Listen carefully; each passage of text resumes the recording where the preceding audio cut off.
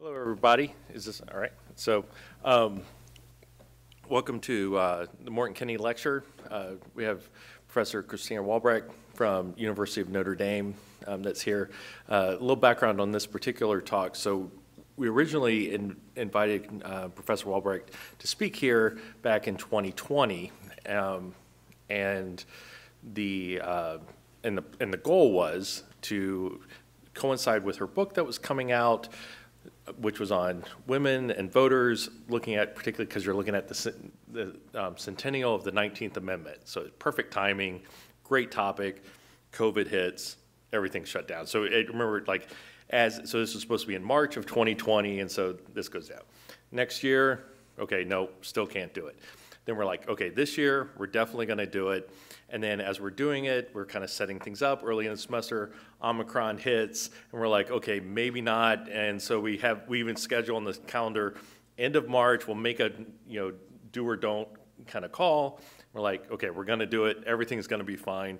Then we get today, and the AC goes out in Morris Library, we can't go over there, we have a tornado warnings, everything else. So I'm not saying the universe doesn't want her to speak here. I am saying that there is a storm shelter over there, or earthquake might hit. So I don't know what's going to happen, right? But I will also say this, is that she's also excited too, because I believe, if I remember what she was saying before, she has other talks that she's had to postpone because of this, and we're kind of the last one of those series as well. This talk is usually have a lot more people who are here, but with the weather and the change and everything else, at this point, just talk, and we will listen to whatever you have to say. Oh, get comfortable. Yeah, it sounds good. All right, so thank you. I just wanted to recognize John Shaw here, director of the Paul Simon Public Policy Institute, which works with us on this. And so with that, if we could all just welcome Dr. Wolbrecht. So thank you. I would usually use this time before a talk to get prepared, but Professor Comparato kept me talking until the very last minute. The good news is that I usually go over, but I'll probably have to go to the bathroom sometime in the middle, so maybe I'll be shorter than usual, which you'll see is very good. And so I am actually really pleased to be here. Tobin, I think you were one of the first people to invite me to even do something about suffrage. So I've written 2 books on women voters after suffrage. One looked at women voters in the 20s and the 30s and was more sort of an in-depth sort of data and sociology book. And then coming into the centennial, my collaborator, Kevin Corder, and I wrote this book, which looks at women voters over a 100-year period, and that's what I'm going to be talking about today. And you're exactly right. So I have given more than 30 versions of this talk or something like it because of the suffrage centennial. Lots of those, of course, turned out to be on Zoom instead of in person. But I'm pretty sure this is the last one. And honestly, it's kind of emotional for me. Like I am not tired of this talk, though, and I love talking about this stuff. So I'm very excited to be here and to be talking to you today. And now I'm going to remember what it is that I'm going to talk about. And I'm going to try to go a reasonable point of time. Do you want questions at the end? Okay, great. All right, so as Professor Grant said, 2020 was the 100th anniversary of the ratification of the 19th Amendment, and this is the 19th Amendment right here. The right of citizens of the United States to vote shall not be denied or abridged on account of sex. This is actually the exact same wording as the 15th Amendment. The 15th Amendment says you cannot violate the right to vote on the basis of race, race, color, or previous condition of servitude. And so this was really on purpose, the idea of sort of expanding voting rights, using this same sort of language, thinking about who gets to decide who we will be ruled by. Right? The sort of foundational defining characteristic of a democracy, there are many, but the idea of the consent of the governed and that people get to choose their own political leaders. And so during the centennial, you heard lots about the suffrage movement and all sorts of issues about it. But my research really starts the day after the ratification of the 19th Amendment, which is August 26th, 1920. I would be born, because I know you were interested, exactly 3 days short of 50 years later. And that's, of course, why I study women's suffrage. So now the question was, what would women do, right? So the belief that women are so distinct politically that they shouldn't be able to vote and they should be treated so much differently was so ingrained and so widespread that it had taken generations of women to get the right to vote, right? We've been a country for more than 200 years. Women have had the right to vote for only 100 years. I hope that sounds sort of shocking to you, sort of in retrospect. But now women were going to have this right, and what was going to happen. So before I talk about that, I do want to sort of make the point that what the 19th Amendment says is that you cannot deny someone the right to vote on the basis of sex. It does nothing to get in the way of other reasons you might deny someone the right to vote, including race and ethnicity. So when the 19th Amendment was ratified in 1920, black women in the South were, of course, under Jim Crow and widely unable to vote. I'm going to talk about that in just a couple of minutes. Chinese women under the Chinese Exclusion Act would not be citizens and would not be able to vote. Native women who kept their tribal citizenship would not be able to vote in elections. Hispanic women generally did better in the Southwest, but there was some struggles there sort of over citizenship issues as well. And so technically we can say, or we can think that the 19th Amendment, doubled the size of the voting electorate, but it's important to sort of talk about what the limits were to that as well. And so that's what I'm going to talk about today. So I'm going to tell you what I'm going to tell you, and so you can nod off later if you absolutely want to. And so what I want to convince you as we think about how women have used the vote since the 19th Amendment, and we think about how we have talked about, understood, and studied how women use the vote for the last 100 years, I'm going to try to convince you of two things. The one is the great persistence of stereotypes. So the very same ideas that women are not inherently political, that women care most centrally about their families and their homes, and men with mustaches, that motherhood is a defining interest for women above all other interests. Those same ideas were used to keep women from the ballot, but as we've talked about, and as women have had the ballot for the last 100 years, those stereotypes still shape the way that we think about women voters. There's a reason why we talk about hockey moms and soccer moms, and there's a reason why we think about women's political engagement in particular kinds of ways, even 100 years after the 19th Amendment had been ratified. The other thing I'm going to try to convince you of is that women are, and you can write this down, as diverse in their interests and identities as men are. There is no woman voter, although the press has been looking for the woman voter and trying to figure out what women voters will do since, well, before the 19th Amendment, when women got the right to vote in some Western states earlier on. But there really is no one woman voter. And so one of the things I want to emphasize in this talk is the diversity of women and what that sort of means for our understanding about gender and elections. Okay. So these are headlines. The Vox Populi puts on the petticoat is the LA Times from 28 down to this is 08, and I think that's 2016, right? Every election, everybody wants to know what's going on with the women. What can we expect about women voters? So I'm going to tell you kind of three things that people have thought about women voters, and then talk about sort of how diversity and stereotypes sort of help us understand this a little bit better. So the very first conventional wisdom about women voters was that the grand experiment of suffrage was a failure.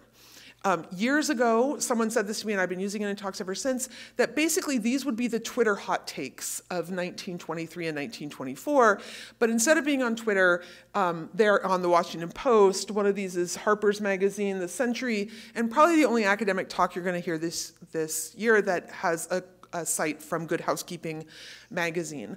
This idea was absolutely widespread. I mean, there's a reason why it's actually a question here in Good Housekeeping, because it's so talked about, that women's suffrage had been a failure. It wasn't just the press that made this presumption about women's suffrage. It was scholars as well. And this is something I did not get to say in the intro class I was in today, so I'm very happy to say it. This is going to make this part go longer than usual, but I am in Illinois, so I'm going to talk about this. This is a 1924 article by two sociologists in which they looked at patterns of women's voting in the great state of Illinois and determined that women do not vote for progressives, they didn't turn out, they didn't vote distinctively, they didn't do all the things that women were supposed to do. Why would you write an academic article about Illinois? The problem, and this was what my first book, or our first book about the 20s and 30s was about, is that we don't actually put pink and blue ballots into ballot boxes. And so the actual voting record, with few exceptions, cannot tell us how men and women voted. You can look at registration and turnout, and in some places it's recorded in a way that you can tell if, turnout of women, but you can't tell how they voted. The solution to that, the reason that we do know how men and women voted, is of course the introduction of the mass survey, right? But George Gallup doesn't really start doing his work until the 30s. We have a couple of academic surveys, like one of Ann Arbor in 1928, et cetera, but we really don't have good, reliable surveys until the 30s and the 40s. And so there's all this conventional wisdom. If you read textbooks, they will tell you women got the right to vote, and then they did this. They didn't really turn out to vote, and when they voted, they didn't vote very differently, et cetera. If you track down, as I have, what that textbook is citing and what that's citing, et cetera, you will come to 3 New York Times stories in which they interviewed a couple of political leaders in upstate New York, and this journal article. This journal article looks at elections in 16 and 20, and it looks at Illinois for this reason. States that enfranchised women early could do so a number of different ways. The way that the Constitution at that time of the state of Illinois worked is that it was easiest to enfranchise women for a set of offices, but they couldn't enfranchise women for everything. So women could vote after 1913 in Illinois for presidential election, for the big ones, governor, that sort of thing, but not for other elections. This was actually not that uncommon. That's the way it looks in a lot of states prior to 1920. And so in Illinois, as in other states, and now I'm really mad I'm in Illinois, I didn't bring the pictures, I'll send them to you all later, was that men and women got separate ballots. What makes Illinois rare throughout the entire United States, it is the one time in clear recorded history that the votes were then recorded separately for men and for women. So, this study is mostly about Chicago because the Chicago Daily Tribune published at the ward and precinct level results for men and women voter, how they voted, including who they voted for, because I've seen the poll books, there's literally a list, and it's like, here's the women voters, and 3 of them voted for this guy for president, and 4 of them voted for this person, et cetera. My husband and I spent an entire spring break about 20 years ago driving around to Illinois counties, going to courthouses, asking them to dig their old poll books out of the basement and find these for it. I can say if there are 101 counties in the great state of Illinois, we could only find them for about 16. The problem with old voting records is actually no one has an incentive or a need to keep them, especially prior to the 1965 Voting Rights Act. But we found some. It's really fun. There'll be a poll book that's just a poll book, and then there's a poll book for women, right? There's like the normal voters and then the women. But what that means is that in Illinois, we actually know how women voted in these early elections. What that meant for us is, I'm going to present you with some results from a lot of different states. We used a fairly complicated statistical model to estimate how men and women voted in these other states. In Illinois, we could take our estimates that were based just on the census and some other things and compare them to what we actually knew. So Illinois was sort of like our proof that because our estimates looked very close to what actually happened in Illinois, we felt comfortable going into a number of other states. That's now getting boring, and we won't talk about that anymore. But you're going to see 10 states. I'm going to talk about it, and that's the reason. And the reason that's 10 states is it's very hard to get the kind of election records we need from the 1920s, and those are the ones we got. So the political scientist, social scientist, excuse me, as the title suggests, agreed that women's suffrage had been a failure. They just said it in fancier words, right? Women's ineffective use of the vote. And so what do we mean when we say women's suffrage had been a failure? This is a quote from a very well-known popular history of the 1920s, and what Mr. Lou Allen says is, basically, women got this big accomplishment and they just didn't use it, right? They simply did not turn out to vote. They just weren't very interested in it once they had that. And so the first question, of course, is this correct? And so What this graph is showing you is in the 5 presidential elections from 1920 to 1936, the turnout of women in purple and the turnout of men in yellow. And what you can see is that in every election, far fewer women turned out to vote than men. Over time, both of them are going up for historically specific reasons. And actually, and this is the story of the 20th century, women's turnout continues to go up at a slightly sharper rate than men's. It will not be until 1980 that women become more likely to turn out in elections than are men, but that has been the case now for 42 years. Right, so you look at this, and women are below 40% and men are above 70%. That's a huge gap. Clearly, most women did not bother to turn out to vote in elections. And this idea of failure was very easily accepted because it's very consistent with the way of thinking about women, right? They're not really that naturally interested in politics. They're interested in the men with mustaches. That's what's in a woman's mind. And so it's not like that surprising. Everyone sort of just took it for granted that, yeah, it turns out women didn't really particularly want this right. Let's talk about the diversity of women. And the kind of diversity I want to talk about in the 20s and 30s is geographical diversity. This graph shows turnout in the 1920 presidential election. Once again, women in purple, men in the mustard yellow, in a series of states. I'm going to read them off in case you can't read them, but very quickly. Virginia, Massachusetts, Connecticut, Oklahoma, Minnesota, Kansas, Illinois, Iowa, Missouri, Kentucky. Yeah, Missouri and Kentucky. Okay. So what I want you to see is that women's turnout varies dramatically. Okay. Here in Virginia, it's less than 10% turned out to vote in the 1920 presidential election of women. Up in Kentucky and in Missouri, more than half of women showed up to vote, despite being told their whole lives that voting is not appropriate for women, but despite never having the opportunity to practice voting, to learn how to vote, any of that sort of stuff. More than half of women in Missouri and Kentucky show up on election day in 1920, right? So there are these places in which very few women turned out to vote, and there are these places in which many more women turned out to vote. And the question is, basically, what makes women in Virginia and Massachusetts and Connecticut, where turnout is so low, so different from women in Missouri and Kentucky? So I want to suggest 2 things, and neither of them were, in a sense, women's fault, right? So the first is that women in Virginia and Connecticut and Massachusetts faced a very different environment when it came to turnout than women in Missouri and Kentucky. In particular, these are all states that use some combination of poll taxes, literacy tests, and long residency requirements. You're probably aware, and know these best, in the Jim Crow South, where they were used very purposefully to keep Black people from turning out to vote in elections. Southern elections are sort of more than that. There's, basically political scientists don't recognize the South as really democratic during this period, and nobody's being very encouraged to vote. But nonetheless, there was these very unfair literacy tests, poll taxes, et cetera. I want to let me say 2 things about that. There are reasons to believe that these barriers, which in general led to less turnout, right? Turnout in the South is incredibly low during this period, to have a particularly strong impact on women for a couple of reasons.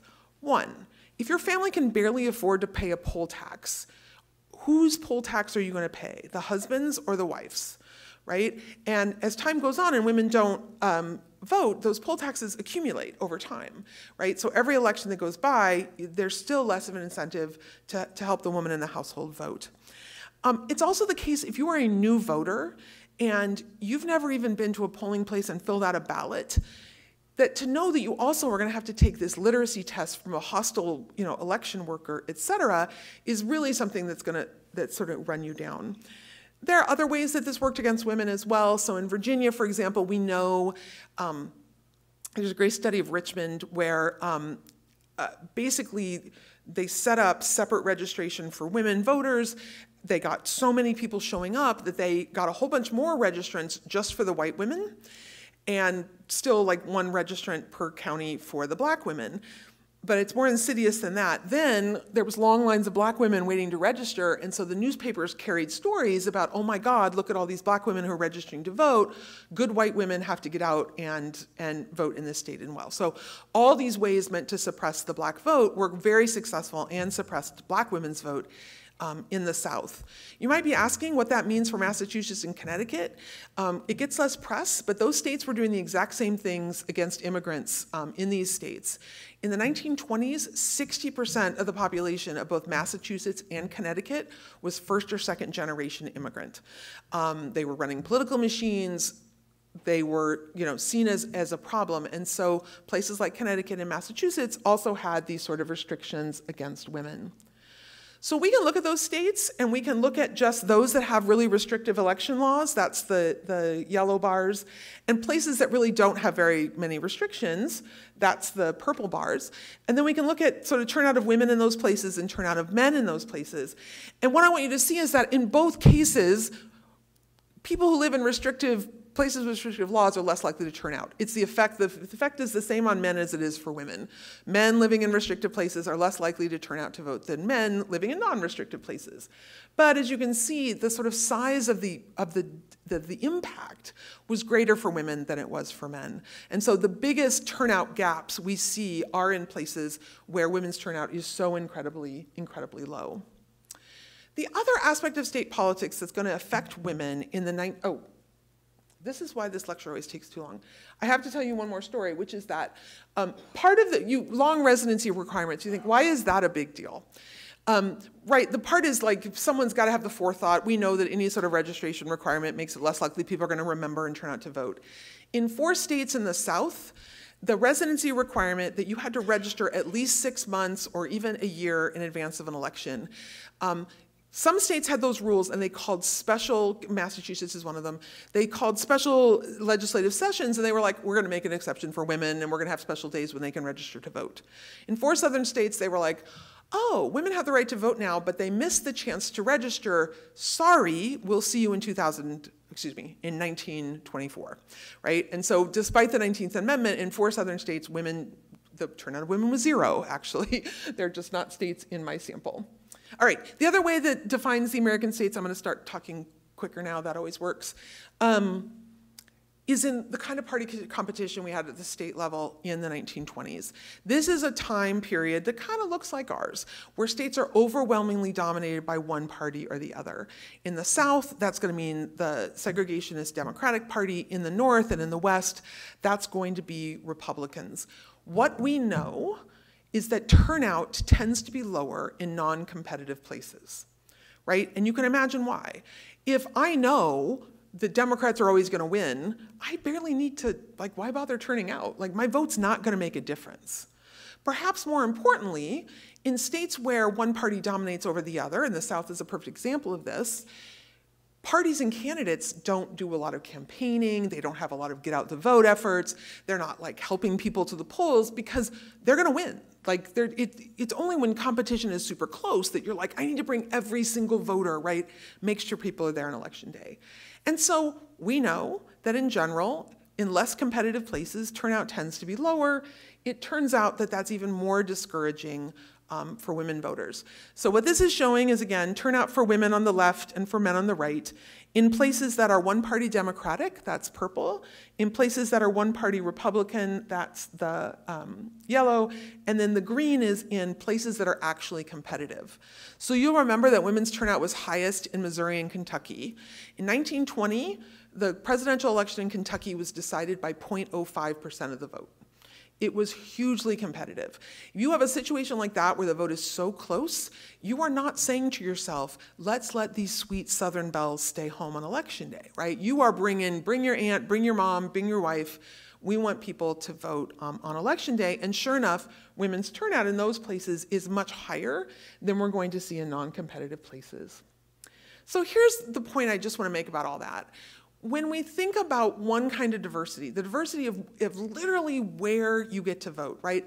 The women suffrage is a failure story or narrative is literally women's fault. Women chose to not turn out to vote. They fought so hard to get suffrage, and now they're not going to use it. What I want to suggest to you is that whether or not women turned out to vote in 1920 depended much more on where they lived than on whether or not they were women. Okay? So the difference between a woman, the likelihood that a woman in Kentucky turns out to vote versus the likelihood that a woman in Virginia turns out to vote is 50 points. Right? The woman in Virginia looks much more like men in Virginia in her turnout than she looks like women in some of these high turnout states. The overall difference between men and women is only about 30-some points, right? There's a bigger difference within women than we're going to see between women and men. That is a theme you're going to hear from me again and again, because women are diverse and different and have lots of different interests, et cetera. I'm going to skip that one. Now, one way in which women's suffrage was a failure is women didn't turn out to vote. The other way in which Lou Allen and others are going to believe that women's suffrage is a failure, this is the same quote, but he goes on to say, she voted, but mostly as the unregenerate men about her did. What Mr. Lou Allen is trying to say is that, where's the revolution? Women got the right to vote, and pretty much the same parties, the same patterns sort of followed over time. This conventional women wisdom became known as the women vote like their husbands sort of conventional wisdom, and it persisted in American politics for a very long time. So this is a headline from Boston in 1920. This is from the Detroit Free Press in 1952. Right? So still this idea that women vote as their husbands tell them how to vote. I want to raise the stereotype point again, that if you believe that women are inherently not that interested in politics, that women's place is in the private sphere and men's is in the public sphere, this idea that if men and women vote the same, the explanation must be that the husband is guiding the wife makes perfect sense. What I want to suggest is things might be a little bit more complicated than that as well. So this conventional wisdom had real consequences. So when George Gallup was more or less inventing popular polling in the 1930s and 1940s, what he wanted to do politically was understand how people decided how they were going to vote. Was it their jobs that influenced them? Was it their religion? Was it the newspaper articles they read or the stories they heard on the radio? They really needed to ask all these questions about voters to understand, what led you to, what predicted that you'd vote Republican or Democratic. In those samples in the 30s and the 40s, the Gallup organization on purpose undersampled women. And the reason was, according to George Gallup, is I don't need to find out how those women process their ideas and their interests because they're just voting the way that their husbands told them to vote, right? So there's no mystery here. Why bother interviewing women? I need to understand the process that men take in a campaign, and then I just know that they're going to tell their wives how to vote. And so this has actually been a problem for people who use historic polling data, is you've got to go in and do all these things to fix it, so you've got a representative sample of women. This next slide has a lot of words on it. For the students in the audience, don't ever put this many words on slides. And certainly don't read them.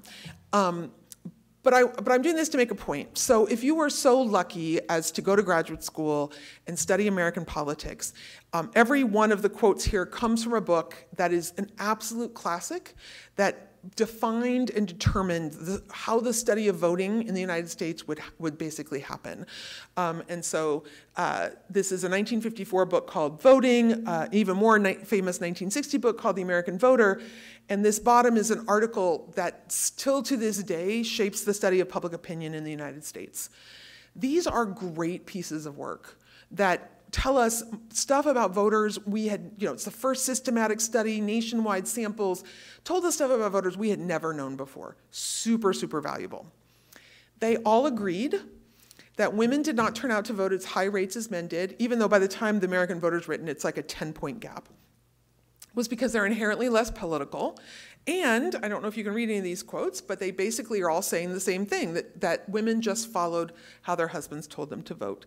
So I'll just quote Converse here at the bottom, which I enjoy because his wife had a PhD and ran the polling center, but he still believed that the wife is very likely to follow her husband's opinions, however imperfectly she may have absorbed their justifications at a more complex level.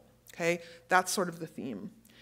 Now, these were pioneering social scientists who did this first national surveys of voters and were really, going to get beyond talking to a couple of poll workers and a couple of party leaders and really do careful scientific work about voting. So let's look at their evidence for these claims. So I'm going to pick on Berelson, Lazarsfeld, and McPhee. And what I want you to see in this sentence is that they're making a bunch of clear empirical claims. They're saying these are the facts. And the facts are, men discuss politics with their wives. That is, they tell them. The claim is, men tell their wives how to vote. They do not particularly respect them. Men do not respect their wives. That's an empirical claim. On the side of the wives, there is trust. Women trust their husbands with political information. That's an empirical claim. And on the side of the husbands, there is the need to reply or guide. That husbands see it as their role to guide their wives. So let's talk about the evidence. I'm going to tell you this is exactly pre-Excel what tables look like in books. And the conclusion of this graph is that married women report that they discuss politics within the family more than men do, especially in quiet times. So this is a survey, on the left was done in June, on the right was done in October, and it basically asks people, in fact, I'll give you the question wording, right? Have you talked politics with anyone recently? And who was the last person you discussed the election with? One of the things they want you to see is that in June, when the campaign's not going on, people talk less about politics than they do in November or October when the campaign is on. But they also want you to see that the vast majority of women say that they report talking to their families, whereas men are less likely to say that. That is an empirical finding from this survey. The claim, however, is that men tell their wives how to vote. That is not this question. Now, is it possible that more women report talking to family members because their husbands are telling them how to vote? It is possible. I'm even willing to bet that in a number of households in this period, men told their wives how to vote. I'm willing to bet that happens right now. I just can't tell from this evidence how widespread that practice actually was, right? You're not asking the right question. You're taking this survey and you're interpreting it to mean that men tell their wives how to vote. A good anthropologist would point out that if, on average, women are more likely to work inside the home and not outside the home during this period, the very likelihood that they would have the opportunity to talk to someone outside their family about politics is going to be lower for women than it is for men, even if they're not being guided or directed at anyone. You just have a smaller social circle when you're not employed outside the home. So what about these other three empirical claims? There's no evidence on this. The questions weren't asked. What's happening, of course, is that social scientists are doing what social scientists do every day, is they're looking at data and they're trying to understand what it's telling them. The fancy way we talk about it is a data generation process. What is the process that would produce this finding, that women are more likely to talk to their families? And when we try to understand our data, we do so with a basic understanding of human nature, about the way that the world works. And if you're a social scientist in the 1950s, your understanding is a patriarchal family. It's still an understanding that the public sphere is more the place for men than for women. And so this is the conclusion that you come to. There were, however, other people suggesting other conclusions at the same time. This is a really detailed, long journalism piece on women voters that appeared in the New York Times in, I think, 1956. And I'm sure you can't read it, but basically the author says, if married couples tend to vote the same way, and they do, it is because their environment gives them the same orientation rather than because the woman rubber stamps the man's choice. Let me say that a different way. I vote the same as my husband. I will let you infer whether or not he tells me how to vote. To the extent that if you want to predict someone's vote choice, actually knowing how their spouse voted would be a very, very good way to do that. Because it turns out that people who marry each other tend to share the same values, the same backgrounds, the same educational levels. They might share the same ethnicity, religious tradition. All the things that tell us how people are going to vote tend to be, not always, but tend to be in symphony in families. That was a nice history. Let's talk about some real stuff. So it is easy for me to pick on researchers for the 20s and the 50s and tell you how misguided they were, and if only they had been as as clearly enlightened as I am, surely they would not have made these mistakes over time. That is not at all the conclusion I would want you to take from this talk. The conclusion I want to take to the talk is that all of us who try to understand human nature have to be constantly thinking about the biases and assumptions that are behind the way that we read data, the way that we understand what's happening in the world. So in 2016, I published my first book on women voters. And I'm like, this is my year, man. I got this book out about women voters. We're going to have the first woman nominee. I went to the DNC to see this happen in person. And it turned out that Hillary being a woman was like the 10th most interesting thing and unique thing that happened in 2016, right? But nonetheless, this was a really interesting year for gender politics, right? So one party nominates the first ever woman as a presidential nominee, the Democrats with Hillary Clinton. If you had asked any women in politics scholar who you run against the first woman, it would not have been Donald Trump. But the Republicans nominate Donald Trump, right, who has been, says publicly pretty offensive things about women, has been credibly accused of doing pretty terrible things to women, et cetera, as the nominee, right? And so observers in the press in particular, including really good smart ones that know how to look at data, were like, it is gender gap time, right? We are going to have an enormous gender gap because clearly with this choice of candidates, all the women are going to vote for Hillary and the men are probably going to vote for Trump. Because how could women not vote for the first woman nominee, and how could women not vote against this man who has said and did these very specific things? So to determine whether or not they were right about the largest Clinton gender gap in more than 60 years, that's NPR, the other one is from 538, I just want to briefly give you a little bit of background on the gender gap. So what this graph, which is absolutely impossible for you to read and it shows, is basically the gender gap from 1952, when we start getting really good surveys, through, in this case right now, until 2012. And what it's showing is the percent of women voting Democratic minus the percent of men voting Democratic, which means when the value is under 0, it's actually a period in which women vote more Republican. And in fact, from the time of suffrage through the 1950s, including the 1960 election, women are slightly more likely to vote Republican. I can talk about why. I will point out, as I did in a class this morning, that it's important to note that around the world, women were more likely than men to vote for center-right parties in the decades following women's enfranchisement. So this is a worldwide pattern. If the number is, or if the value is above 0, this means women are more likely to vote for Democrats than are men, right? And so we get the 60s, none of this is sort of statistically significant, but emerging most clearly in 1980, the year that Ronald Reagan is elected, we have this modern gender gap, which also, I should say, also characterizes the rest of the world right now, where now women are more likely to vote for center-left parties than are men, including in the United States, and we get this sort of modern gender gap. So the size of that difference between men and women, and I'm going to spend a lot of time talking about this in a few minutes, is usually somewhere between 5 and 10. That's 1996, where for weird reasons we get this huge sort of bump. And it had been about 5 points in the elections leading up to 2016. So obviously, Trump versus Clinton, right? We're going to have a giant gender gap. So I want you all to sort of prepare yourselves because I'm going to show it to you. All right? Did you miss it? Okay. That's a nothing burger. There's nothing going on there, right? I can tell you 2020, it even falls to smaller than that, right? So what is going on? Why is there not a giant gender gap? Well, the press was clear on whose fault this was, right? And that the issue was that white women did not vote for Hillary Clinton.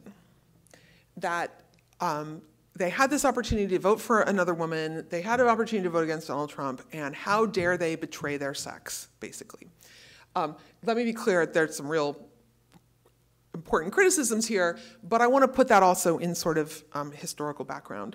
So I'll talk more about this in a second, but the first thing to say is that it is in fact the case that in 2016, a majority of white women voted for the Republican candidate. A majority of white women have voted for the Republican candidate in every presidential election since 1952, with the exception of '64, which is the Goldwater landslide, and 1996, which is the Clinton re-election. White women vote Republican. Let me talk more about that. And that, of course, brings us back to another point I want to make, which is about the diversity of women as voters. Okay, so what am I showing you here? On the left is white voters in 2012. On the right is African American voters in 2012. Women, this is voting Republican. Women are in purple, men are in yellow. That's always the way that the genders break down in this presentation. So I want you to see a couple of things. I want you to see that a majority, more than 50%, and in men's cases almost 60%, of white men and women voted Republican in 2012. No Donald Trump. This is the year that the most offensive thing that Mitt Romney said is that he had binders full of women, right, against Obama, and a majority of white folks are voting Republican. A very, very small minority of African American folks are voting Democratic. This is pretty much the way things have looked for quite some long time. Okay, so that's the first thing to say, right? The second thing to say is I want you to notice that among both African Americans and whites, there is a gender gap. White men are more likely than white women to vote Republican. We always say it the other way, like it's on women, but here's a little history for you. It's actually mostly about men moving to the Republican Party. Among African Americans, women, in fact, the estimate is actually 0% of black women voted Republican in 2012, and black men are a little bit more likely to vote Republican, okay? We see this across education groups. We see it across ethnic groups. We see it across age.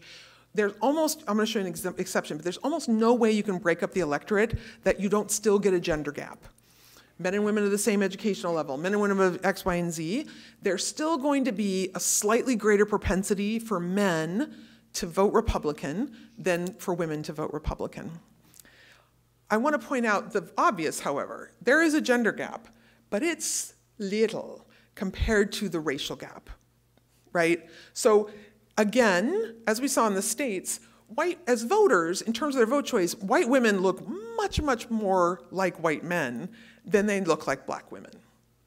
Because it turns out women are diverse and have different interests and different ideas, et cetera. So I'm going to show you the same data, but for 2016. Hillary's the nominee, Donald Trump is the nominee. I don't see almost any change in that data for whites, right? Like the percentage of white women voting Republican and the percentage of white men voting Republican is almost unchanged. All this stuff changes, it stays exactly the same. There is a slight increase in Republican voting among African Americans in 2016. I think my friends and colleagues who study this more carefully would tell you this is less to do about the attraction of Donald Trump to black voters and more to do with the overwhelming support that President Obama got in 2012 and in 2008 for black voters. And what we're seeing in 2016 is sort of a return to more normal levels of Republican support in the African American community. So far I've told you that voters are very different on the basis of sex and race, but much more so on race, and that there wasn't a lot of change between 2012 and 2016, this momentous big election. Well, I'm going to complicate that one too. Oh, I'm talking for a long time. I'm almost done. So now we're going to look at white voters, but we're going to divide them a different way. On the left are people who have never earned a college degree. On the right are people who have earned at least a college degree or higher. What I want you to see is that there's still a gender gap. Each group, men are more likely to vote Republican. But on the other hand, those without a college degree are more Republican than those with a college degree, which is a historic change. That is very unusual in post-war America. Now we see some movement. Those without a college degree, both men and women, become more likely to vote Republican in 2016. White women without a college degree become so much more Republican that there's no gender gap or a reverse gender gap among whites without a college degree in 2016. They're one of the sort of unusual groups. And the truth is, if you look at the bars, white men without a college degree kind of moved toward Trump, But the biggest swing by far is among white women without a college degree. The way I like to say that is all those New York Times stories talking to working class men in diners should have been talking to the waitresses, right? That's where the actual movement is among less well-educated whites in 2016. Now let's look at those with a college degree. White men with a college degree became less likely to vote Republican in 2016. But white women without a college degree became much less likely to vote Republican in 2016, right? In that case, the gender gap gets much bigger, and the swing among women, like the swing among women without a college, white women without a college degree, is bigger, right? The movement is all in women in this particular case. Again, because not all women are the same, not all white women are the same, not all black women are the same. This is a similar, the similar graph for black voters.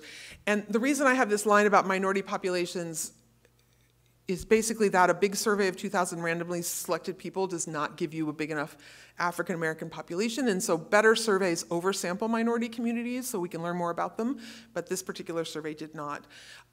I'm just going to tell you that the same sort of pattern holds, that we see a bigger move among women. You'll see that black women without a college degree, almost none of them voted Republican in 2012, and now they did in 2016. It looks like the bar gets bigger for women over there, but actually the second one is indistinguishable from zero, as we say. My point is simply this, that to think about women as voters is to think about our sort of persistent stereotypes about who women are and what motivates their politics, right? An assumption that women would vote for Hillary Clinton assumes that women's gender is the most important determinant of their politics, that I would rather vote for a woman and against this man who said bad things about women than vote with my other interests, my interest as a labor union member, my religious interests, my beliefs about taxation, my beliefs about abortion, my beliefs about healthcare, right? We still have this idea that women are defined by their gender in ways that we rarely expect that men are, or at least in different ways than we expect that men are.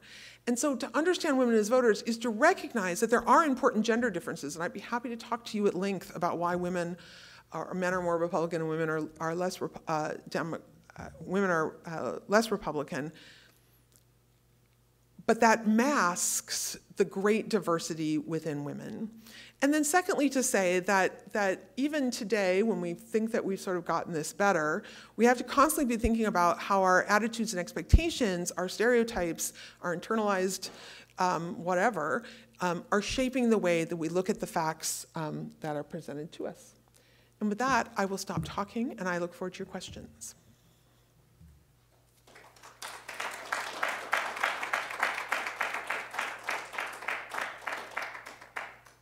"30 times. Every time I was like, it's going to be shorter this time.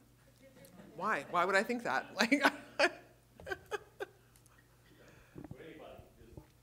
Yell them out.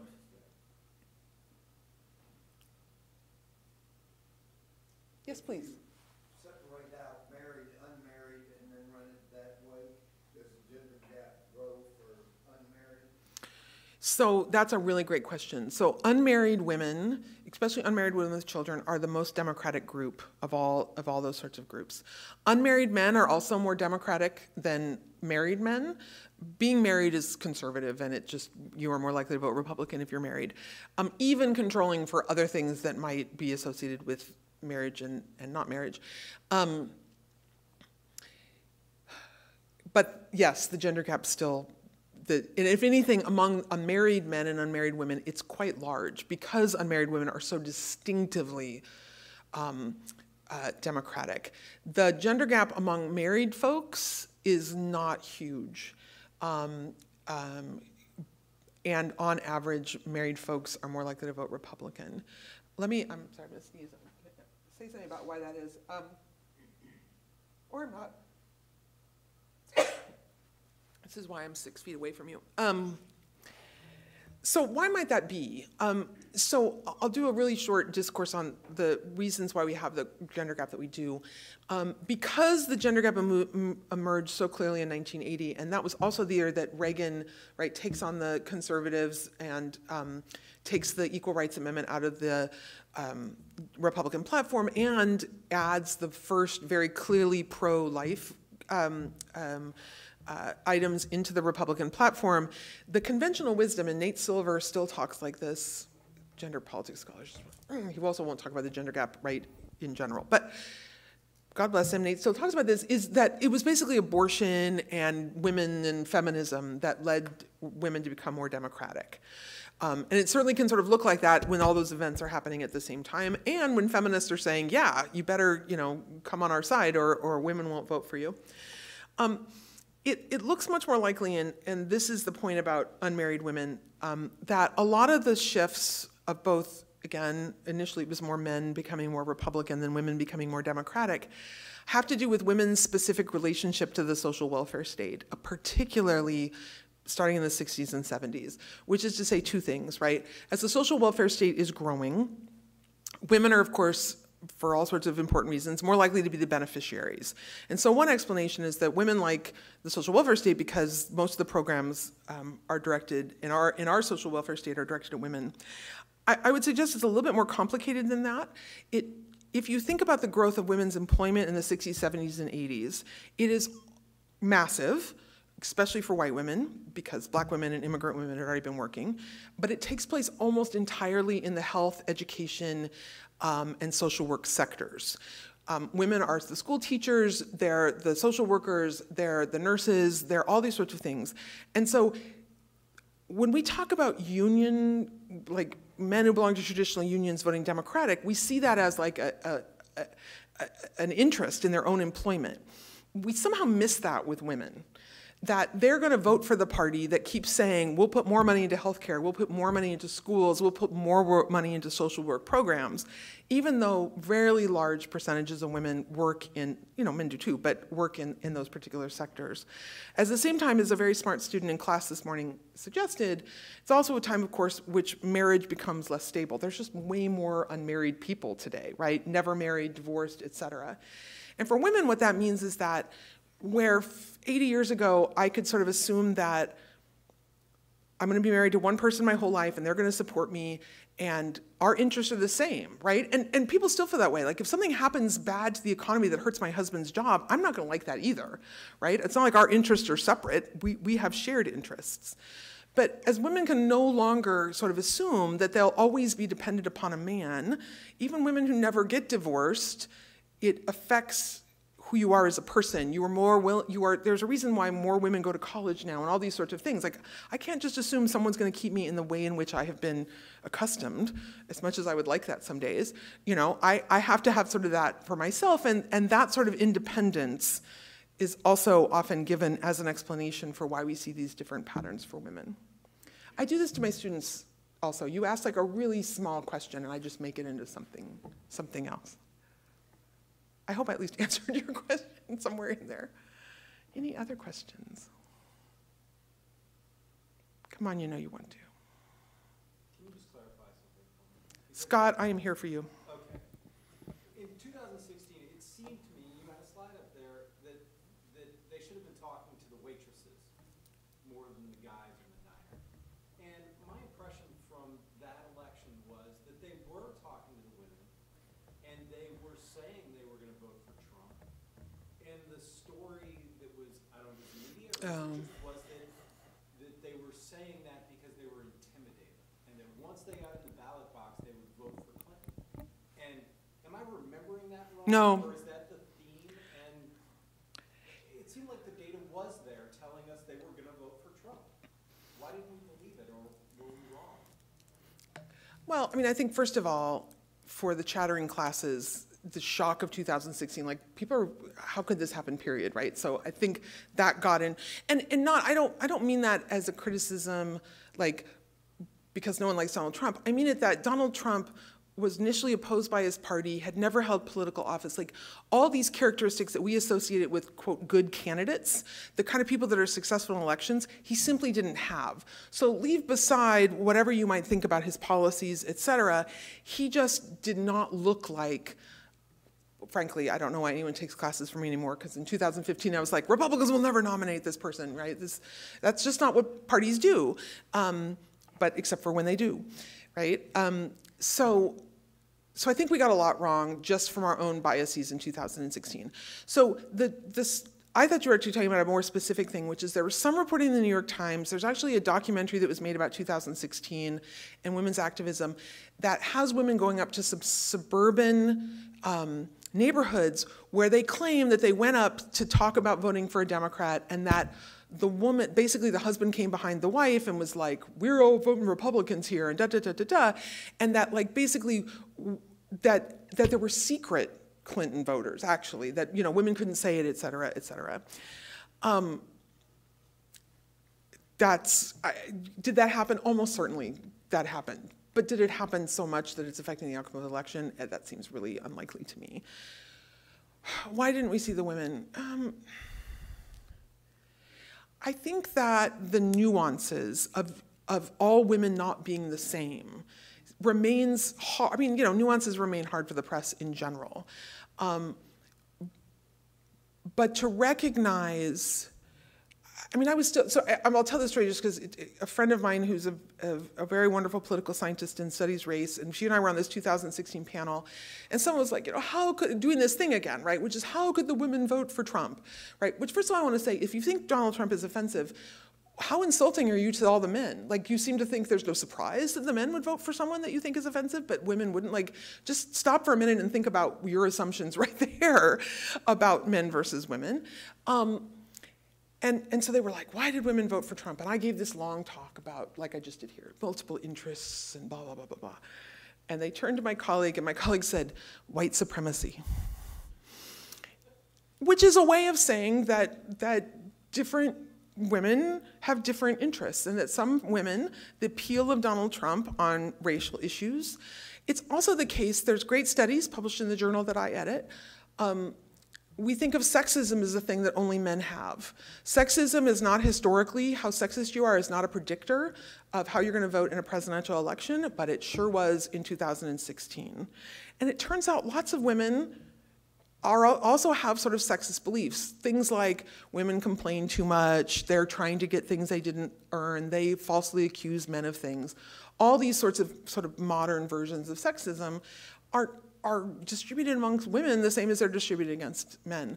So in a weird way, I sort of want to defend women's right to vote for anyone they want, including Donald Trump. Like, you're allowed, the quote I had from the 30s is, you know, the unregenerate men around them did. Like, this was their standard. Men were going to be the rational voters. Women can at least do that. And so if men are going to vote for these candidates that some people don't like, why can't women get to do that as well? I appreciate that my last lecture can involve yelling at you, though. That was. Scott and I went to we went to graduate school together, so I've been yelling at him for decades now, literally. I won't yell at you if you ask a question, just at Scott. Yeah? I would ask a question actually about the 2020 election. Okay. Because I taught a class about the 2020 election, and one of the incorrect things I said was that in Congress, we see this large gender gap between men and women, actually, well, I should say, between women and the Democratic and Republican parties. Yes. And then in subsequent 2020 election, actually, were quite a few women that were, quite a lot, that were elected as Republican Party members to the U.S. Congress. And I guess my question is sort of basic one. Do you see that trend continuing? I'm looking to see if I have those slides here, and I don't think I do. So you were absolutely right. Historically, women were as likely to run for political office as Democrats or as Republicans, and some of the first path-breaking women in elected office were Republicans. Margaret Chase, bunch of different women, when there were very, very few. And that actually remains true through the 1980s. It starts in 1992 that you get more women running as Democrats and more women winning as Democrats, mostly because more women ran. You know, they're like Democrats and Republican women look the same, and it just goes like this, right? And so even the first year of the woman in 1992 should have been called the year of the Democratic women, because there was a historic for then number of women running, but almost all of them were Democrats. That remains true over time. And as you said, is a huge difference between the parties. And when you sort of look at their pictures of their membership, they look very different in that particular way. 2018 was legendary for that, right? Another year of the woman, but virtually all of those women ran as Democrats, as you know. You know, candidate emergence is a complicated thing, and we could talk at some length, and people have done really great research on why more women don't run as Republicans. Part of the problem is they face a barrier in their own primary contest that people do assume that women are more liberal than men, and that works great for Democratic women in their primaries, but it does not work well for Republican women in their primaries, which is probably one of the reasons that some of the most prominent Republican women are extremely conservative, because they frankly have to do more to prove to their primary electorates that they're on the team and that they're gonna, sort of do what the team wants. And there's really good work about women emerging out of state legislatures, the reason that Republican women don't make the leap up in the way that Democratic women do. Republicans aren't dumb, though. They saw that as a huge cost in 2018. And so when I say candidate emergence is complicated, it's not just that women decide to run. It's, of course, who the parties support and sort of groups. And so there's no question they made a huge effort in 2020 to recruit more women. It's also clear that more and more Republican women in local politics also started saying, hey, there is an opportunity for me here, and I frankly don't want my party to look bad on this particular dimension. So I haven't looked at the numbers in a while. I'm fairly certain there were still more Democratic women candidates in 2020, but there was record numbers of Republican women. On the inside scoop, I'll say this turned out really, really good for my other collaborator, Dave Campbell, and I, because we're doing an experiment, and we wanted to be able to say, you can't lie to people in experiments, it kind of sucks. And we wanted to show some people a story that said record numbers of Democrats, and then another story said record numbers of Republican women, and that was true. So the Republicans helped us out a little bit there. I don't know if that answers your question. I think it was a strategic move. I think that it remains to be seen if there will be follow through in 2022 and 2024. Excuse me, 24, no, we haven't had an election yet this year. What is time? I don't really know. 22 and 24, I'm also a little bit worried. There was some evidence that Republicans ran women in less secure states and districts, so it's not clear to me that there were record numbers of Republican women candidates. I don't think the payoff was as big, although still there are more Republican women in Congress now. See, no yelling. Dr. Grant.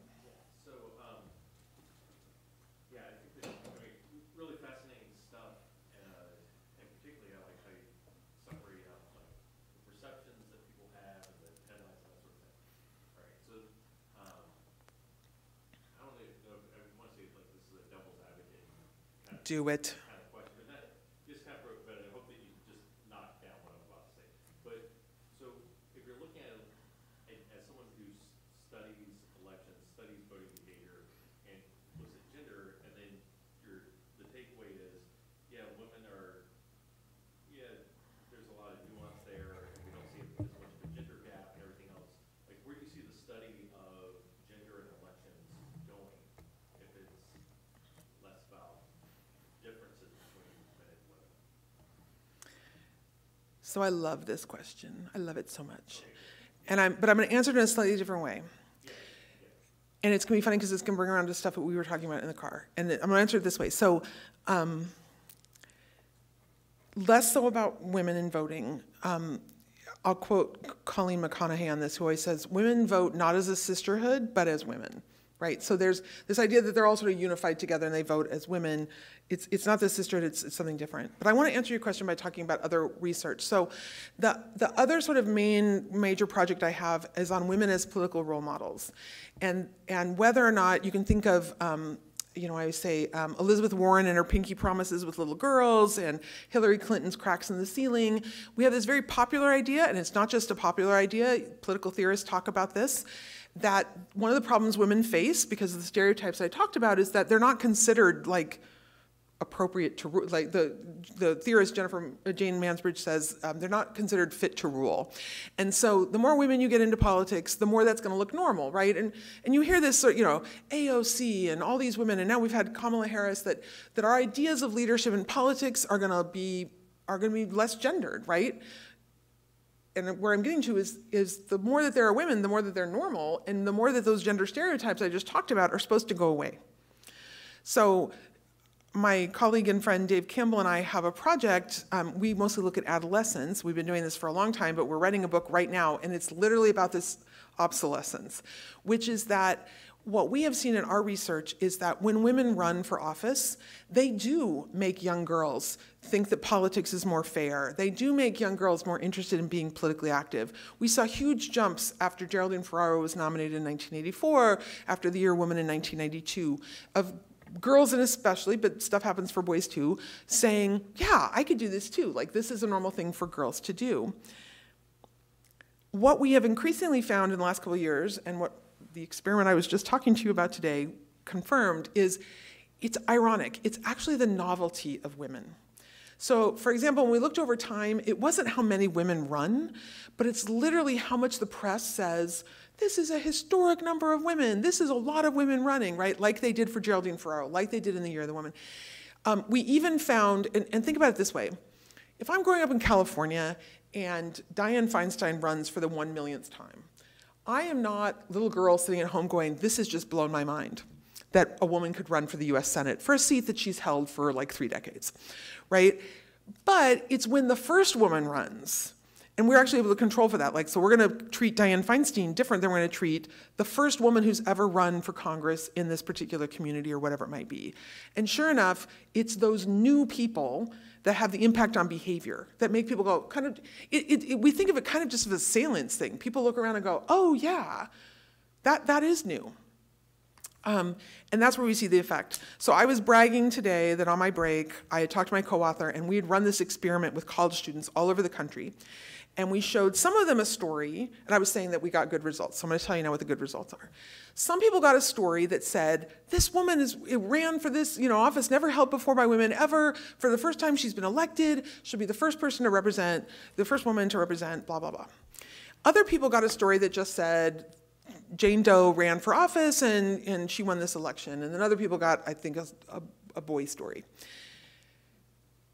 The just describing a woman running for office had no effect on participation, beliefs about politics, etc.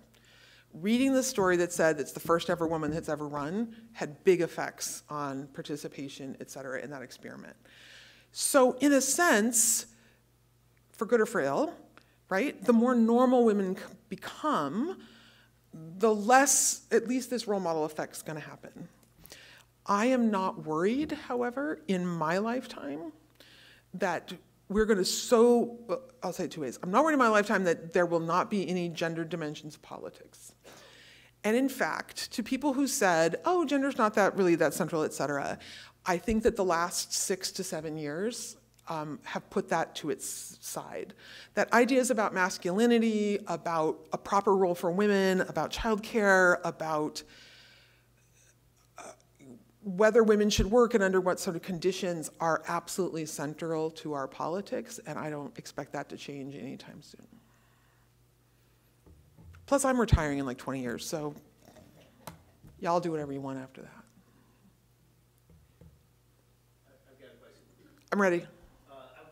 Allow me to ask about women's issues, which you've kind of been alluding to. And so, if I'm not mistaken, a theme of your talk has been, well, and let's define the gender gap as the difference between women and men in terms of partisan differences in voting. And you suggested that there's bigger differences among women than there are between well, okay, let me. I guess what I want to ask is what you found with respect to voting in women. Does it also hold true with respect to issues? And if so, what issues? I guess what I'm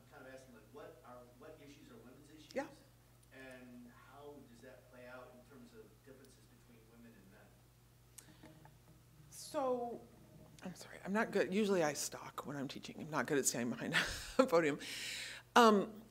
So this idea that there are specific women's issues, and so I should say, so my first book was on how the political parties changed their positions on these things, like how Democrats became the party of childcare and the ERA and abortion rights, and Republicans became the other party. So there's no question that the parties are different from each other on those sorts of, on what we might think of as women's issues, which I mean issues that are either directly directed at women or affect women more, like childcare. So that might be breast cancer research, that might be, oh, they had to fix Social Security because women work in different ways than men do. And I could make an argument that every issue is a women's issue, but those sorts of issues that you mean. And so when the gender gap first emerged, that was by far the conventional wisdom, that women moved to the Democratic Party because they cared about abortion rights, they cared about the Equal Rights Amendment. To their credit, I would say that political scientists debunked that almost immediately. So there are classic articles in 1982 and 1983 that show that it is not those issues. And the reason is, this is answering your question, men and women are not that different on their preferences for childcare, on their preferences for the Equal Rights Amendment, on abortion, on sort of you name it.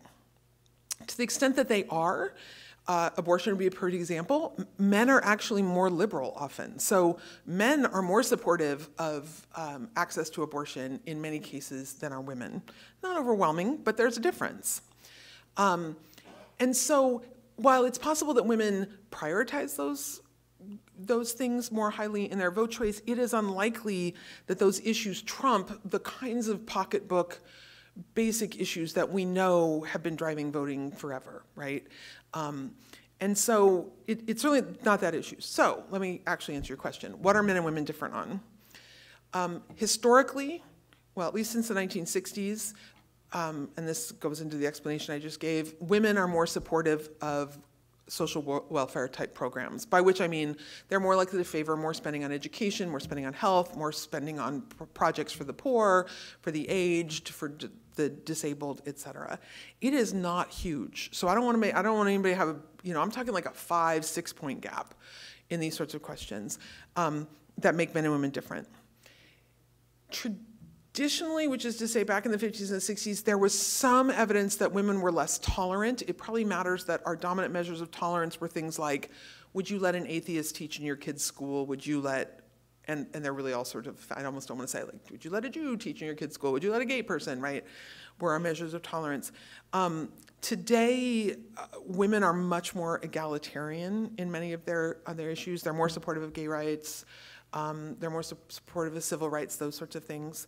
Again, I don't want to act like the differences are huge, but they are there.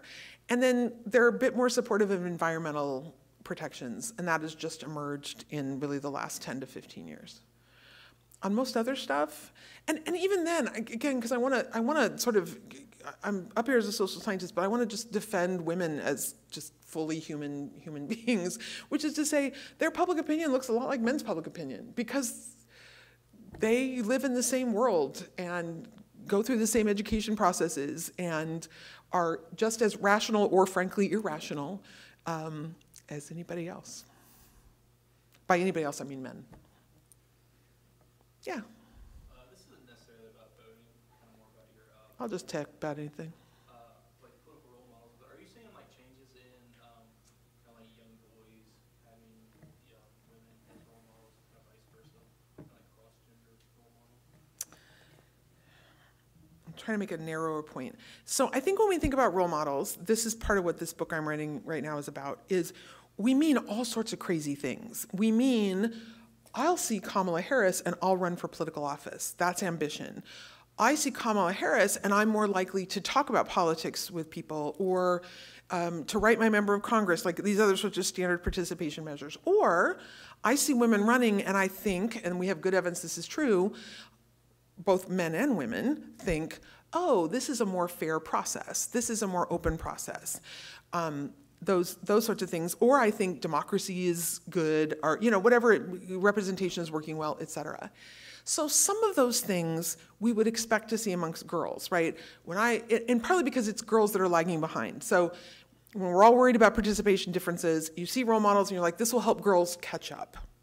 That's less of a concern anymore, but historically the concern was that girls would catch up in terms of political activity. And right, so that changes my mind about what I think is possible for girls. You can see how that's like a girl process. But other things like seeing the system as more fair and equitable, it's not clear that that's something that only should affect girls and boys. There's not a ton of work on that. That's sort of what we're working on right now.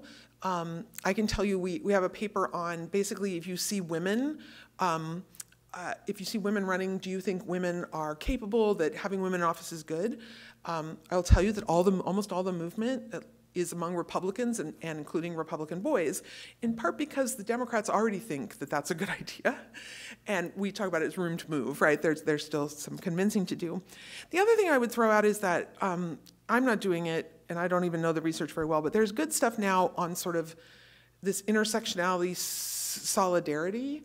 I mean, like my own white daughters are more excited about the squad than they are about white women in Congress, right? We know that both Democratic men and Democratic women now have actually, like if it's in a primary and you're just sort of doing experiments, they're gonna prefer the woman over the man, right? And what they're really trying to signal is not, I like women, but they're trying to signal, I like equality, that's part of my values, that sort of thing. So yes, I'm gonna pick the person of color, and yes, I'm gonna pick the woman, and that sort of thing. I hope that makes any sense. I think we're gonna end with that question. I think it's a good place to stop. But Thanks. I just want to thank Professor Wolbrecht. My pleasure.